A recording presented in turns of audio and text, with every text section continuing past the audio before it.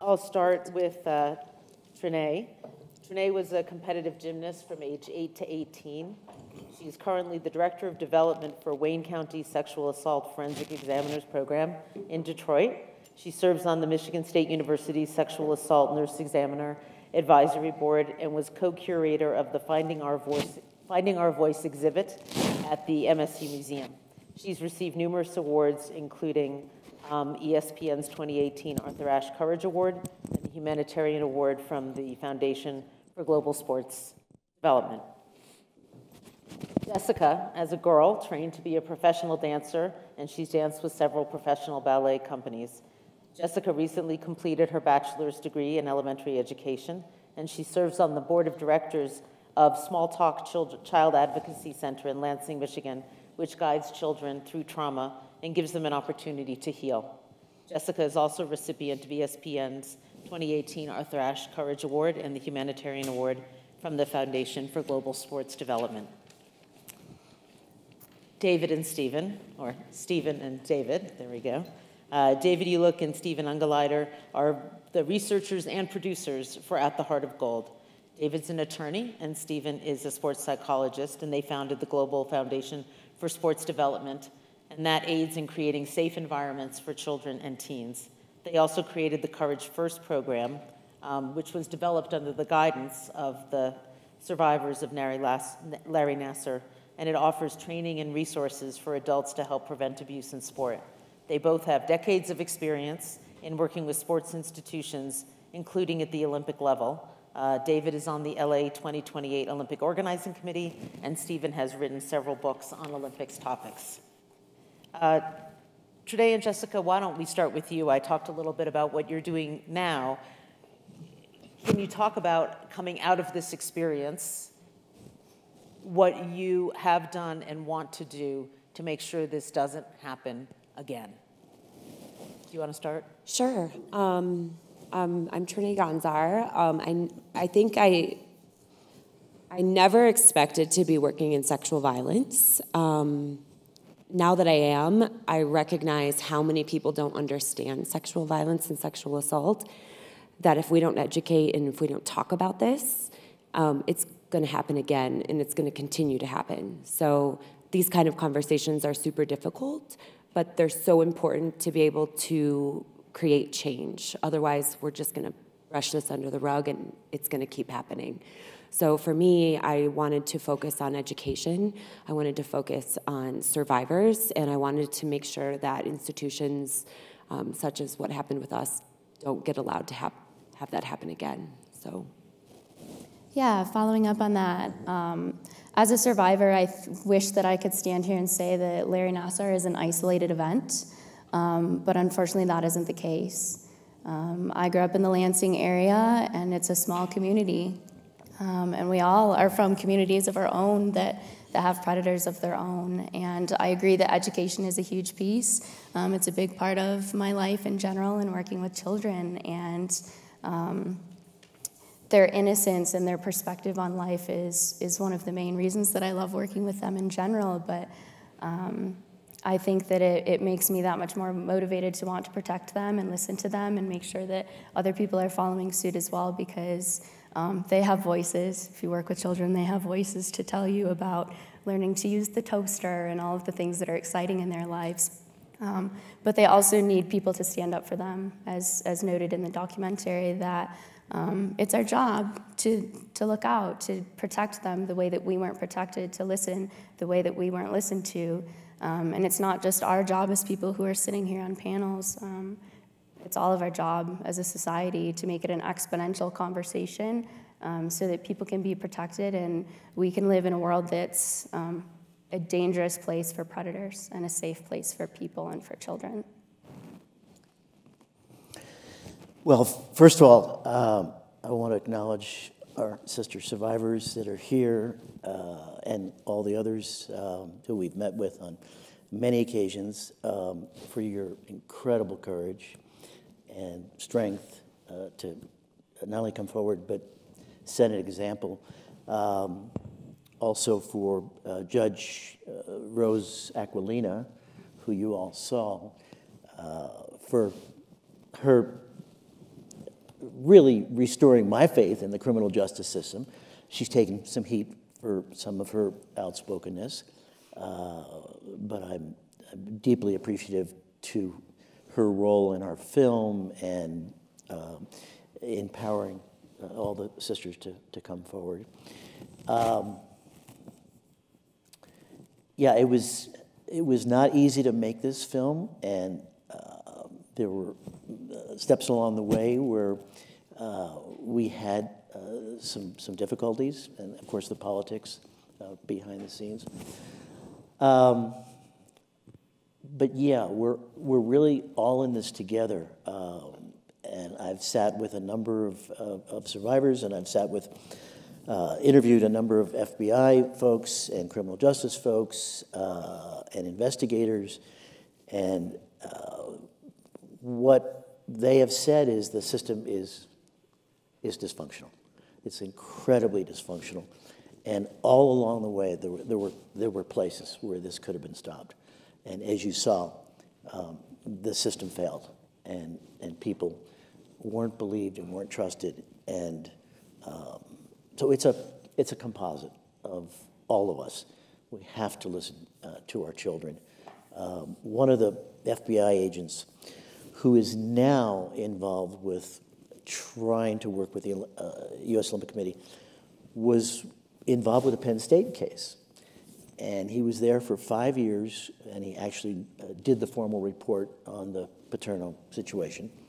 And he told me personally, he said, Stephen, it could be an entire generation before we shift the paradigm and we change the culture of this predatory behavior. David, can you talk about what your and Stephen's foundations and groups are doing to prevent this from happening again? Yeah, as a result of the film, we're launching a program called Courage First with many of the gymnasts or dancer survivors as ambassadors for that program. We're very pleased with their participation. And it's going to be a nationwide program that we're rolling out, and it's going to target not only education for youth, but also, very importantly, for adults. Because as you saw from the film, educating the adults as to the signs of abuse is very important, so that's something we're rolling out. We're also going to be launching a tour of the film. Starting in the fall, we're going to be taking the film to schools and universities around the country and having educational airings in that regard. Jessica, when we talked on the phone last week, and we talked about how for really decades now there have been these messages to talk about issues of sexual abuse. I mean, I remember even when I was growing up, there was the good touch, bad touch. I mean, this has been going on for a long time, but still it is so taboo. And you told a story about how you and parents of some of your students, how you talked about what had happened with children. And can you talk about that experience? Yeah, absolutely. So I do believe that a big proponent of creating change is starting conversations. And I felt very inspired to have an opportunity to speak to my students, especially my older students, about my personal story. Reading things in the newspaper is one thing, but having someone go through something like that is also very powerful, which was a big motivation for coming forward with my story. And in the dance studio, I was absent for a week when we were traveling, and of course my students were wondering why I was gone, and I told them that, I essentially told them that I was sexually abused and was speaking out about it. And I had a little girl who's about 7 years old, and she looked at me and said, "What's sexual abuse?" And I panicked. And I realized that feeling of panic, not the question that she asked, but that feeling that I had is the problem. That feeling of, I can't talk to her about this, maybe I should tell her to talk to her parents. I was baffled at someone who's spoken to so many adults, but how do we talk to children about this? So we went on through class, and later I, gained the courage to say, hey, come here. I wanted to talk to you about what we were talking about earlier. And I explained to her, I said, have you ever had conversations at school or with your family that, your body is your personal space and people aren't to cross those boundaries? And she was like, yeah. And I was like, well, sexual abuse is when someone does something they're not supposed to with your personal space. And I was basically trembling. How do I talk to a 7-year-old about this? And she goes, okay, and skips off. And I was like, oh, okay, oh, that's how that's gonna be, you know. And I just, something that was so panicked to me was so simple to her, but if something comes up in the future, I hope that she'll remember that conversation in such a simple way that it's her body, it's her space. I had another experience with a student who was just another age group above, who came up to me and she said, Miss Jessica, my mom told me what happened to you and I'm so sorry. Can I give you a hug? And my heart was so happy. You know, I have no idea what entailed the conversation with her mother, but something went right. Something went right for that child to feel comfortable talking to me about that and comfortable saying that that's not okay and I'm here for you as a 9-year-old, you know. So I think that the way that we talk to our children and the way that we talk as adults to one another, but especially to children, is a big piece of the conversation that needs to be had. It's interesting from what your story, that what my takeaway from that is that sometimes as adults, we feel like it's so difficult to talk to children, but for the children, it's actually not so difficult. Mm-hmm. It's our problem, really not theirs. Trinae, when we were talking last week, you said that you wanted to make sure that people walked away with the knowledge of the ability to recognize grooming techniques. We can't assume that everyone who is nice to children is a child predator, because obviously they're not. And I thought the film made an excellent point of saying, what a nice guy. And you made the point in the film as well. So you're a professional at this. How does one distinguish the nice guy from the guy who's grooming children? You know, that's actually a really tough question in the big scope of things, because, you know, you have a coach or you have a trainer or you have a doctor who puts extra into your child. So you think, oh my gosh, my child's so special, or, you know, this is a privilege of ours that we have by this extra attention. And in our case, not mine specifically, but in our case, he was giving pins from the Olympics, jackets. But in my personal experience, my grooming was, I was at his apartment regularly. You know, it was becoming very close with my family. And I hate to scare people. I talk about this a lot in my profession. But be scared. Think about who is with your child and who is with them alone and who is putting extra attention into them. Because even though it seems maybe that they're just a good friend, that could be the nice guy. That could be the same nice guy. And why aren't you wondering why that person is putting that extra attention? Because yes, as special as your child is, your child could also be sexually abused right now. So I think there's a perspective that you have to take in a shift of your mind. Because if you think about it, sexual assault's been happening from the beginning of time. I mean, this is not something that's just begun. This has been something that's been from always. So having this topic talked about and understanding what grooming is going to have to change your mindset. It's going to have to start taking a step back in your own life and thinking, why is he or she wanting to spend extra time alone in the classroom or the bus ride? You know, there's just different things. That alone part, too, that I think. Yeah, you know, the hand on the leg or the extra attention or the rub on the back or, you know, just simple things that maybe you think are normal, maybe aren't. One of the reporters in the film, Scott Reed, said, this is a quote from him, "These monthly camps at the Caroli Ranch in Texas were a huge factor in creating this culture that created Larry Nassar." Well, I think what he was saying was essentially that Larry Nassar did not become who he was in a vacuum. Mm-hmm. And David or Stephen, do you want to, you know this community, the professional sports community, or the Olympic sports community very well. Have changes been made so that if we put Nassar aside for a minute, the culture and community that allowed him to grow? I don't mean the people who didn't report when they should have reported. I'm not looking at them. I'm just saying the culture of those camps that you portrayed so well in your film, the culture that allowed him to flourish. Has that culture been changed? Well, I'm glad you brought up the Caroli Ranch. As you saw, the Carolis were considered the preeminent leaders, coaches in Olympic sport, coming from Romania and then moving here and creating a different style and methodology. so the Crowley Ranch is gone. It was actually under contract to the U.S. Olympic Committee, which was hidden for a while because they wanted to keep some distance. But that was brought out, and the Olympic Committee immediately dismissed. And I also want to do a quick diversion here.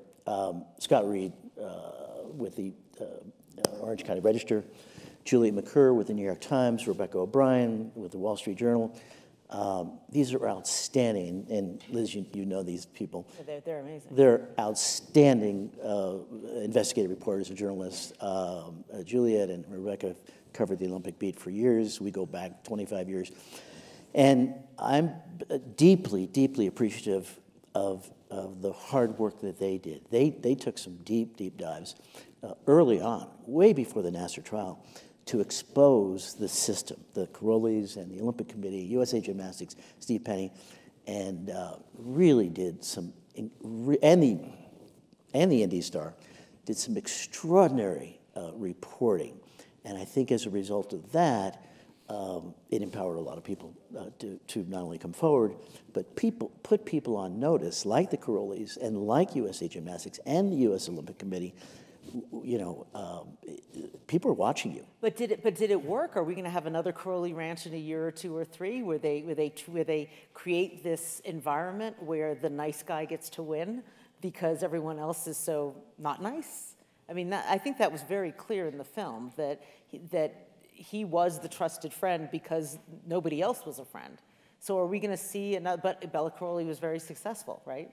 So are we going to see another ranch, another system like that take its place? Well, I'll give it to Dave in a second, but you know, there's a lot of unknowns here. The Olympic Committee, or USA Gymnastics, is gone. They've been disbanded, decertified. The board is gone. Steve Penny has been indicted. Gymnastics goes on. Yeah, yeah. There will be, even though USA Gymnastics is gone, thank God for all of us who love the sport and embrace the sport. And we wanted to really articulate that. We didn't want people walking away going, you gotta get rid of the sport. You gotta be done with it. It's a really bad, it's a beautiful, elegant sport. And all of us who've been there know what it feels like.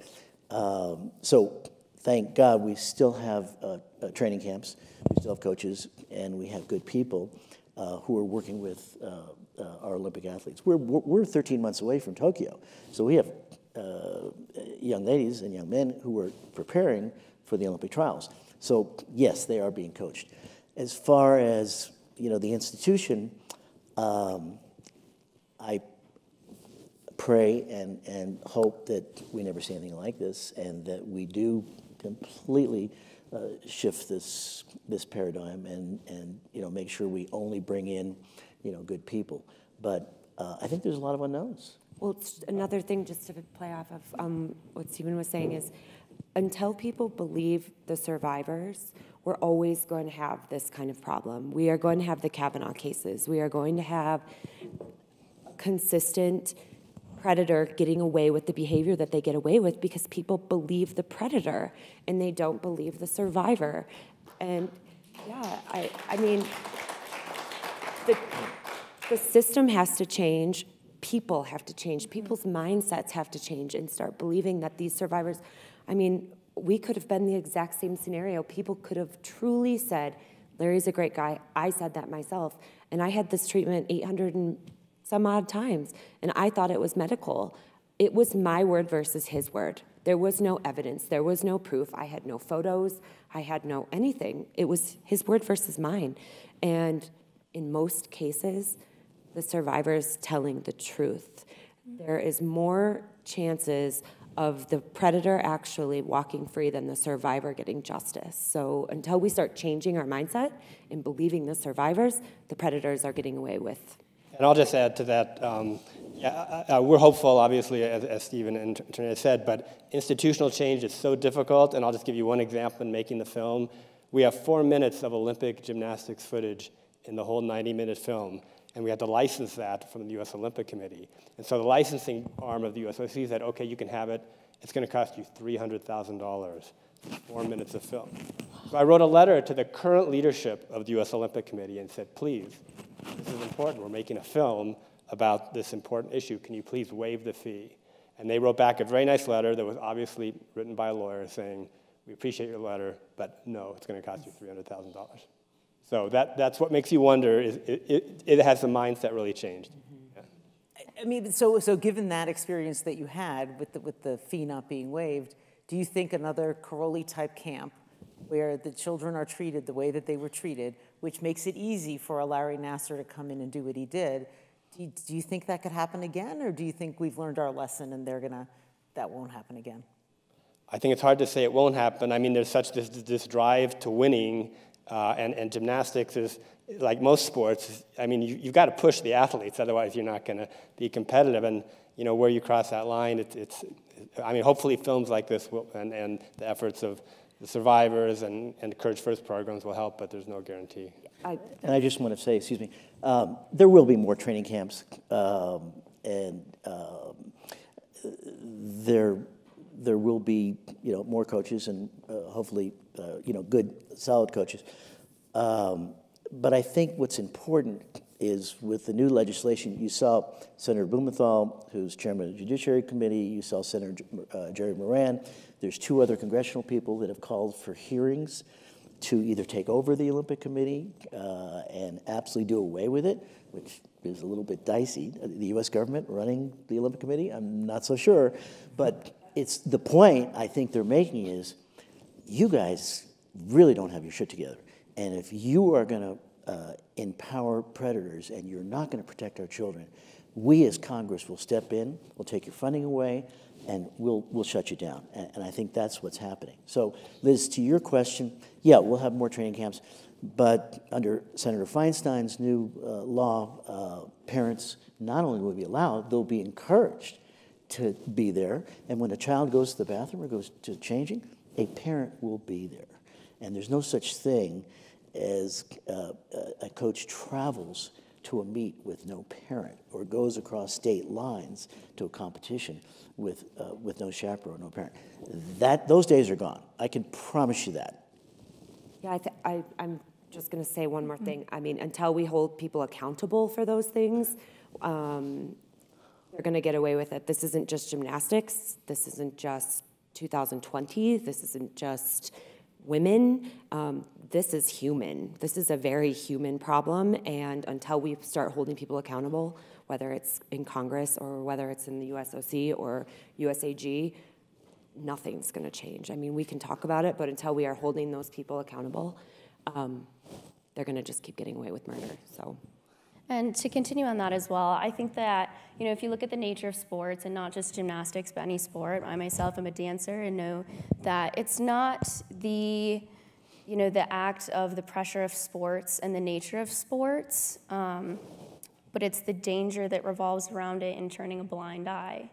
It's not the pushing, it's not the, there's so many factors that go into it, but what allows this to happen is the people who turn the blind eye. So when you're saying, for that friendly predators don't, come in starting the end result. They come in and they test the waters. When Larry Nassar was treating Trinae in the apartment, no one said anything. When I went a step further, no one said anything. That's how you create a serial predator.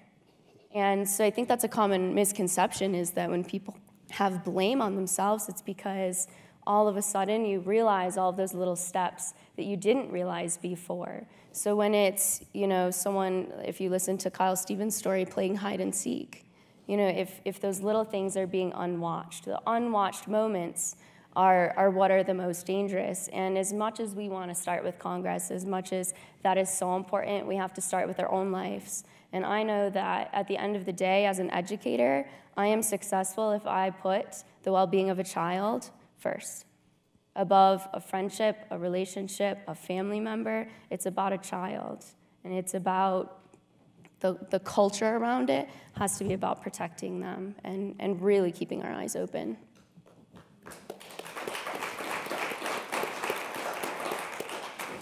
I think we're ready now for questions from the audience. The woman in a red shirt back there. What were some of the Oh, hold on, I'm sorry. What were some of the politics and obstacles that you encountered in making this this film? You have a few hours? I'll keep it brief and turn over to David. You know, being on the inside and being a psychologist who's been in sports medicine for, like I said, 39 years, I've worked not only with gymnasts, but the Swimming Federation and Taekwondo and fencing, and so I've been immersed in the culture. And Jessica said something interesting. It's not just gymnastics.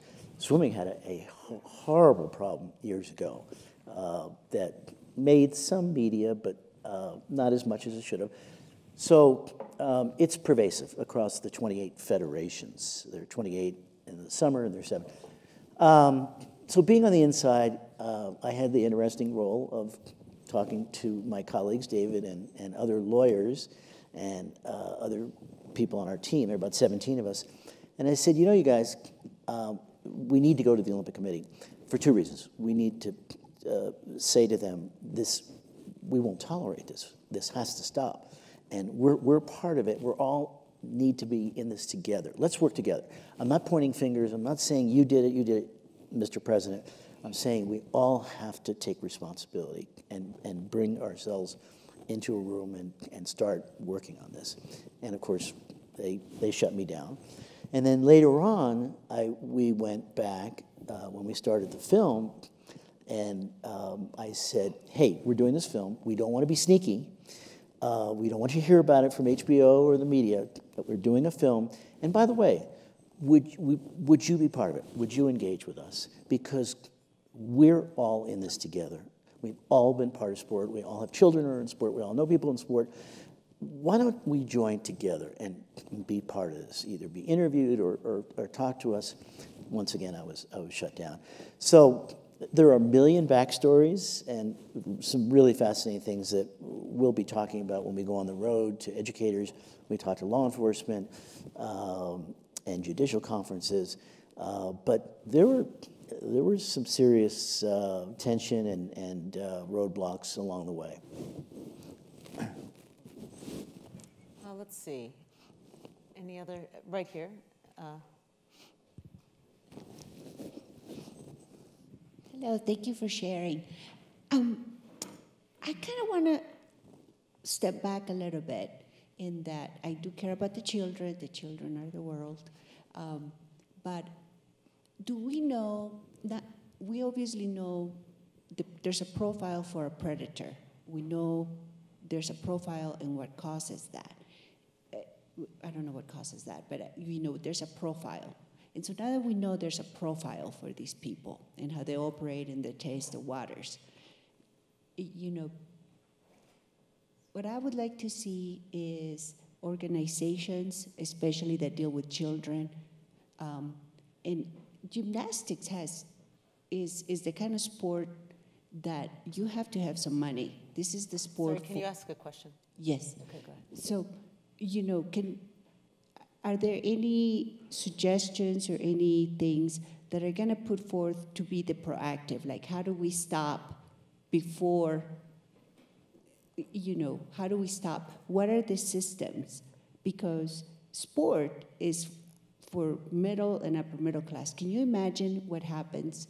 I deal with a lot of poverty and I do a lot of advocacy. Mm-hmm. And whenever you have children that are poor, that problem is even larger. Your question is? Do you have any ideas? Yeah, go ahead. Yeah, there's actually a lot of programs. Myself and another one of the survivors, Amanda Thomas Show, have started Survivor Strong, and our entire focus is education. So working with institutions, law enforcement, I mean, anything from prosecuting attorneys down to doctors, healthcare, the people that are on the forefront that somebody might disclose to them, or they might be in a scenario that they need to be protective. So there's actually tons of programs. There's Darkness to Light, there's Courage First, there's Wayne County Safe, organizations that are doing a lot. I think it's super important to look at your community, see who's in your community, because right now, you might not have any idea that there's even a program whatsoever in your community because it's never touched your life. But there is something that's happening in your community, and there are national programs that are happening. Just search them out and talk to us. I mean, we have lots of options to help And that's why we're here, is we want to give you those options. Yeah, and to continue on that, I serve on the board of directors for the local Child Advocacy Center, which was not something I was familiar with until I was opened up to this. But a big part of what we talk about is how to reach an underserved population, because abuse happens and abuse does not discriminate, but the resources that people offered are. And even things like transportation to be able to be offered therapy is something that is a barrier. And how can we break down those barriers? And when you look at some organizations that do incredible things, they're often underfunded. And they're often underappreciated for the work, the incredible work they do. So to be on the inside of that and to be on people who find out how can we provide transportation to get people here, how can we do group parent and teen groups to help with prevention, I think that the deeper you look and the deeper you support in your community, the better opportunities all populations have in our communities. In the front right here. Hi, first of all, thank you for everything you're doing. I have a question about, I have 3 girls in gymnastics. I have 9-year-old twins and an 11-year-old, and they love it, and their gym is like a second home. And I've asked this issue has come up at our gym where we live. There was a coach there that was questionable. So I did ask my 11-year-old, has anyone ever touched you that's made you, in an uncomfortable way? She said no. I'm trying to figure out how much to talk to her because I don't want to scare her. So I'm riding that line between wanting to get the information, but not wanting to ask her so much that I instill fear and make her nervous about being at the gym. Like, I don't want her to think, is there something I should be scared of? I think that part of Survivor Strong that Trinae and Amanda Thomashaw has started is meeting the survivor where they are. And I think that opening the dialogue, she will know that they can come to you when the time is right, or if something does happen. I know that my mother knew and I knew well before we had a conversation about it, and it was just a look that we shared that told that story. So I think opening the lines and having that conversation so she knows that she can go to you is important. But it is a hard line, especially with parents and especially with fathers. It's something that I have a hard time with, but just offering that support is the first step. Also, just so you know, my mom asked me the exact same question, and we are 3 daughters in gymnastics, and I told her no. Yeah. And she was in the film. Knowing what I know now, if you could say to them something along the lines of, if you ever want to talk to me, if there's anything that's ever happened to you, I'm here for you. I'm a safe space. I'm willing to walk you through it. No judgment. Just so you know I'm here. Because my mom asked me the exact same question, and I definitely flat out lied to her face and told her no. Did you lie, or you didn't think you were being abused? I knew that it had happened to me a lot of times.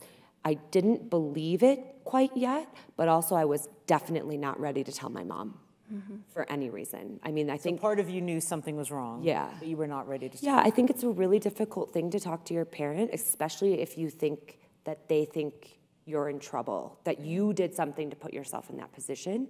And children often think that. They think, gosh, if I wouldn't have gone that way, or if I wouldn't have done that, or if I wouldn't have been in that situation, or if I would have known better. And they don't know better. They're 11 and 10. They don't understand. But if they know that you're there when they're ready to meet you where they're at, they're a lot more apt to talk to you about it than a flat out, did that ever happen to you? And another significant piece is that a changing story is not a incorrect story. I mean, psychologically, when trauma happens, you place things in boxes and you shove them far, far away, which is how for many years neither of us knew we were abused. So when someone asks you a question, your boxes are packed away. And slowly you start to pick up on other things that you may not have before. And before you know it, the boxes are opening again. And I know that I had that with my own story.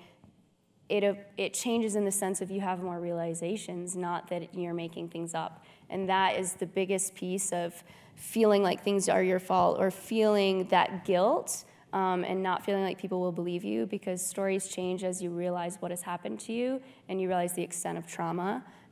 So recognizing stories change, but it's true. Also, kind of to what Jessica said, I'm sorry I could go No, on for please this, do. but to your point, because this is probably the most important question in my opinion, is for the parents, because you don't know, and you don't know how to protect, and you don't know how to make it better for them.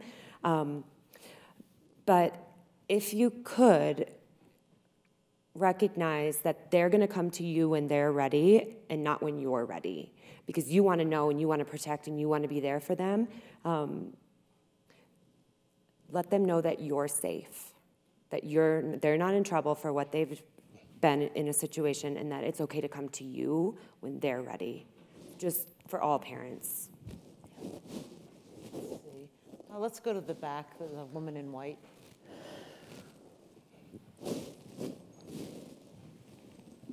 I think abuse is difficult as an adult, but I can imagine as a child it's especially difficult. And I'm just wondering what the long-term impact was on you with your own relationships, your own children, how you sort of, live a normal life having experienced what you did. That's a loaded question. It's not great. I think people see us and think, that we're this army of survivors and that we're so courageous, but there is a lot of tears, there's a lot of heartbreak, and quite frankly, to be completely honest, I've gone through every single person in my life and wondered if I can and can't trust them. And I mean, down to every single person, my husband, my father, and angry. You go through these cycles as a survivor, and I'm at anger. I was at really, really sad when I did my impact statement, but I'm frankly really pissed off now. And that puts a different fire in me, especially as a mother.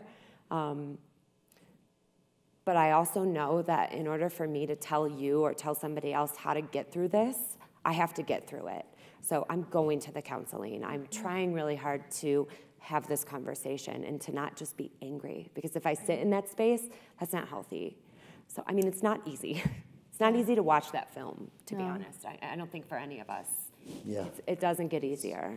I think for me, a personal struggle is looking at my relationships and saying, what is a healthy relationship?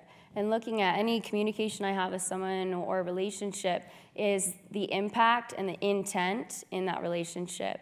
And I stand up for people always who mistreat me. And I believe as an optimist that people aren't meaning bad things for me. And I will spend a year crying before I'll stand up for myself. And I'm happy through therapy and through realizations that I can stand up for myself. It's way easier to stand up for others than it is for yourself. And I think that advocacy is important work because it makes you feel important to stand up for people when not even other people didn't stand up for you, but you didn't stand up for yourself. So I think that healthy relationships are something to really consider with yourself and with your children or with people around you too, because it's a really core concept that is very diminished when you go through abuse of really any kind. Let's see the gentleman right there. Thank you very much for your stories. Really appreciate it. My question is really about men. Yeah. So how can men, both young and old, what can you say to us, going back to wherever we're from, how can we be effective allies, in this movement? Well, I think that the most important part of what we're trying to do as a whole here is welcome men to this conversation, because I think the important thought about this is if women could have fixed this, we would have, but we can't. We need our men, and we need those alliances, and we need the men to hold other men accountable. That is not acceptable behavior. I'm not cool with what you just did. And I think that that's a really uncomfortable position for men at this stage because they're not used to having to do that. And you making that change is going to empower other men to make that same change because they're going to recognize your strength, not as a weakness. They're going to see that that's a strength that you're having for standing up, because everyone has a mom. Everyone has a family friend, a daughter, a sister, someone close to them that you can think, even a son, that you can think of this happening to. So when you start holding other men accountable, other men are going to follow suit. I'll just add to that, there's a scene, as you saw in the film, where the father with the union shirt, a good union man, goes after Larry Nassar. And at one point, some members of our team suggested maybe that shouldn't be in the film because really isn't this really about women and what do men really have a role in the film? And exactly as you said, women can't solve this problem alone. And I find that scene to be one of the more impactful portions of the film, emotional, where you see the impact that this has had on the fathers. Well, and every father thought of doing exactly that. Every single one. And what he said to the law enforcement people Yes. around him. What would you do? He said, what would you do? Yes. I thought that was very powerful. Yeah. And I think it was also very powerful. And one of the things you did so brilliantly in the film is to show the ripple effects. This one man who did these terrible things affected the women he abused. It affected their parents. One of them committed suicide. It affected, one wrong thing causes so much harm. Yeah, you can't fit everything into a documentary. So we struggled, with our director and producers and everything. But that scene is very powerful. What we left out, which I'm sad about and I fought for, was the law enforcement guys brought him down and they, said, okay, relax. Then he got up and said, what would you do? As he's leaving and being escorted out by 5 big law enforcement guys, what you didn't see was he turned around and he said, do you guys have daughters? By the way, he was the father of 3 victims. Oh, wow. 3 victims. Wow. So, yeah, we all, we just all felt that pain. I think, too, as a society, we are 50-50 with our genders, and showing up is a big deal before it may be relevant to your life, but opening that conversation, even just by being there or even just by supporting your local resources, I think are very important, and setting an early precedent in the stance that you will take in sexual abuse and any kind of abuse in general. Well, and let's say you're a CEO of your organization. Let's just put that in the thought. If you are not showing your entire staff below you what your feelings are on sexual assault and sexual harassment, it has to start from the top and trickle down. They need to know where you stand and enforce that, hold people accountable. It is not acceptable in this place that I work. And if you are part of a place that does not believe it is in your workplace or in your society or in your community, you are the problem. And I mean that with kindness, because you have to recognize that it is in your community and how to help make it better for the children to come. Over here. Hello. Okay. Thank you again, everybody. So I just wanted to, you mentioned that many organizations that work in this work are historically underfunded. I've worked with plenty of them. Obviously, Trinae, you and I work together in some capacities. They work on pennies. And so thinking about the stats, 1 in 6 women deal with sexual assault, 1 in 33 men. That is more than breast cancer for women. That's 1 in 8 breast cancer. So as a society, what we fund really talks about our priorities. So how do we start to change that to make sure that sexual assault is at the top of our priority list, since it impacts so many people? Well, I think, searching out who's in your community, similar to the question before, really finding out what is, the CACs, the child advocacy centers that are in your community, the organizations that are doing the work. Because the organization that I found, the one that I'm working for, I accidentally Googled because I didn't understand who to go to. And I'm in this national major platform. You'd think we were given resources. Here, go to this person, talk to these people. No, we were given no one. So I had to search out who was doing that work in my community, and come to find out they'd been doing it for 13 years, well before our case. And those kind of organizations exist. So give to those organizations. Find out what they need. Do they need transportation for their survivors? Do they need money for clothing kits for the rape kits? Do they need money for a new program that they're trying to do, yoga maybe, or meditation, or gardening? There's so many different ways to help your community. And the organizations that are doing the work, you just have to figure out who they are and where they are and really learn about them and learn who's doing the work, because we do work off nothing. It is very minimal. And the best thing about it is that it can be out of positivity and not always out of trauma. You can be proactive and love your community and want to support those around you as being excited about a change and not devastated about the past. You know, as anyone who's undergone abuse, you want to be forward thinking in prevention, and a lot of that is seeking out those opportunities to help and support those around you. But it is, I mean, you raise a good point, because it is, long before even this, it's been a problem in terms of where charitable fundraising goes. You get the $100 million, $500 million grants to hospitals and to universities, typically. You get your name on a building, huge grants. Child abuse, it's not that sexy. You know, for donors, they don't give the big money. Yeah. I just want to make a quick point. And this is a sad commentary on, somebody asked about the institutional dysfunction.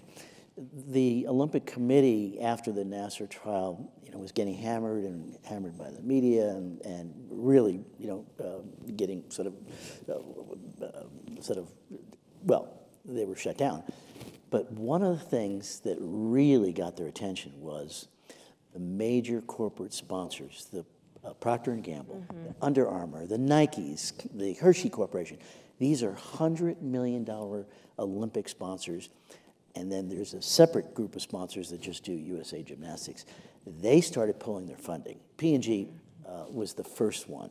And when the Olympic Committee heard that, there were some real shockwaves going on. And, you know, that's kind of sad that they don't pay attention to hearing these voices. Absolutely. What they hear is the money and the cash flow. I will tell you one other thing. There are some companies that are now talking about, we're getting some rumors through the pipeline, about starting advocacy programs.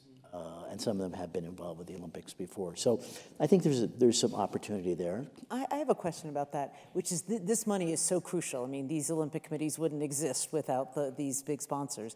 Did the sponsors ever come forward and say, hey guys, you obviously need to do something from the ground up. There needs to be change, there needs to be new rules, there needs to be something so that this is nipped in the bud early on and not, what was it, 20 years later or however long that he did this for. Do sponsors ever get in and say, I'm giving you money, I'm putting my name on this, you need to fix this? Great question. Procter & Gamble, we were at the press conference with John Manley when Rachel was there. And Manley looked right in the camera it was the national championship, and said, okay, Procter & Gamble, you're sponsoring this event, and do you really want blood on your hands? Do you want to be part of enabling sexual predators? The very next day, the president of P&G called the president of the Olympic Committee and said, we're gone, we're out of here. So, you know, that's one thing. Yeah, I think that we're going to see some more of that, and I think I'm hopeful that there's going to be some changes made. Yeah. Let's see, the gentleman in the front here. So first of all, thank you for your courage in coming forward. And guys, amazing film, really. I'm Tom Ferry. I'm the executive director of the Aspen Institute Sports Society program. And we're entirely focused on solutions, you know, shared solutions in sports. My great fear with this whole scandal is that we're not going to actually drive the systems level changes that are going to make the difference, right? So we've outed a few bad people, but we still have in place a system where not just sexual abuse, but throughout youth sports, there is tons of physical abuse, there is emotional abuse. The Center for Safe Sport has gotten plenty of, information about this. They don't even know how to begin to deal with these other elements of it.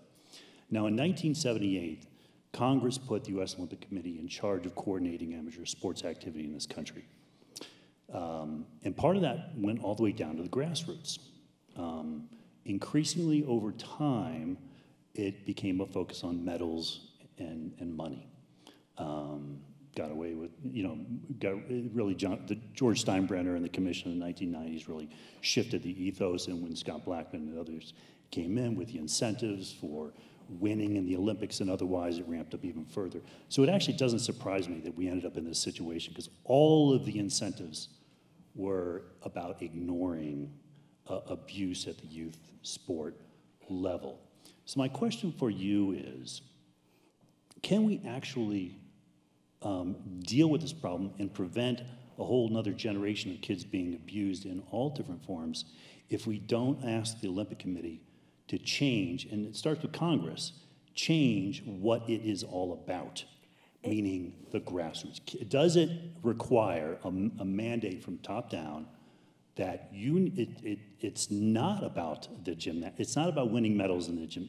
I wrote a piece in the New York Times, I'm sorry, we'll get to the question. I wrote a piece in the New York Times about a month ago about Norway and their system. They've got something called the Children's Rights in Sport, okay? And as part of that, they've decided not to fund their version of USA Gymnastics, except at the grassroots, because the behavior that it takes to become a winning Olympic-level gymnast is not consistent with what they want out of children. So, I'm sorry. Actually, David, you were talking about the not waiving the $300,000 for the 4 minutes, which you would think they would do as sort of a gesture of, hey, we want to help you make this film because this film will change things.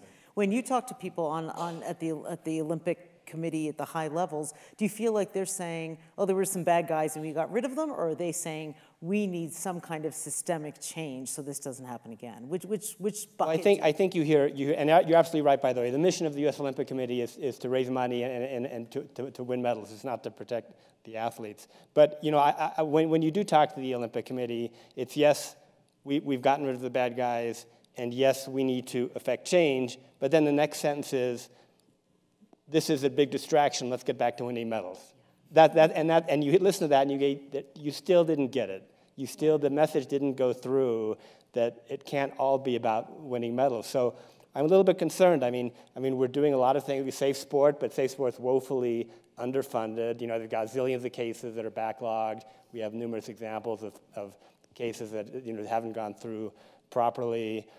There is a commission that we're underwriting at the University of Pennsylvania that's being conducted by academics around the world. That's going to be doing a comprehensive report on the Larry Nassar scandal. Stephen and I are involved with that, and so that's going to be, I think, excellent. And we've got all these programs, but I think it's going to be an ongoing battle. Is my thought. Tom, thank you for your question, and this guy's been around forever, and I've followed your work, and I haven't seen you in a long time, but thank you very much for your overview.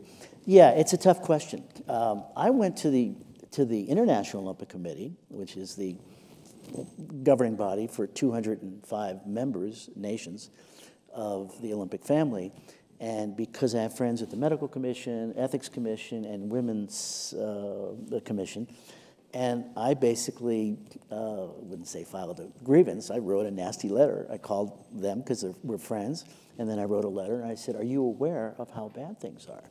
And they said, yeah, but Stephen, it's bad. We've had the situation in UK with the abuse of the soccer players, and we had this thing in Norway, we had the skaters, and they were basically saying, it comes with the territory.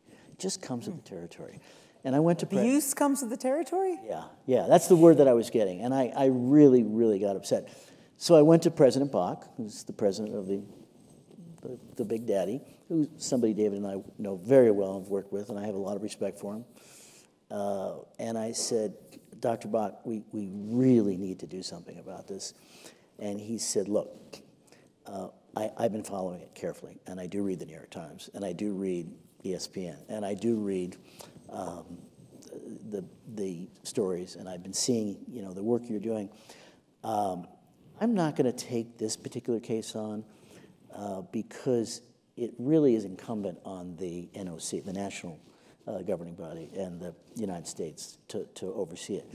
But I will tell you this. I will personally set up a victims' compensation fund for the athletes who suffered. This is the president of the IOC. And I was deeply moved by that. He didn't have to do that, but he said, this is horrendous. This is probably the worst moment in the history of sport. The downside to that is, I think there need to be, as we look at infrastructure, we look at change, and we look at the politics of how to bring in a new generation, I think we need bigger sanctions from the International Olympic Committee, who will say, you're out of here. You are not invited to Tokyo. you are not invited to world competitions.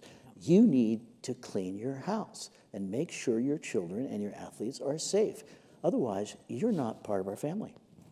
Yeah. That's an excellent, on that note, which is, I think is an excellent summary of what needs to be done. Certainly sounds like it. Thank you all so much. I'm sorry we didn't get to all your questions.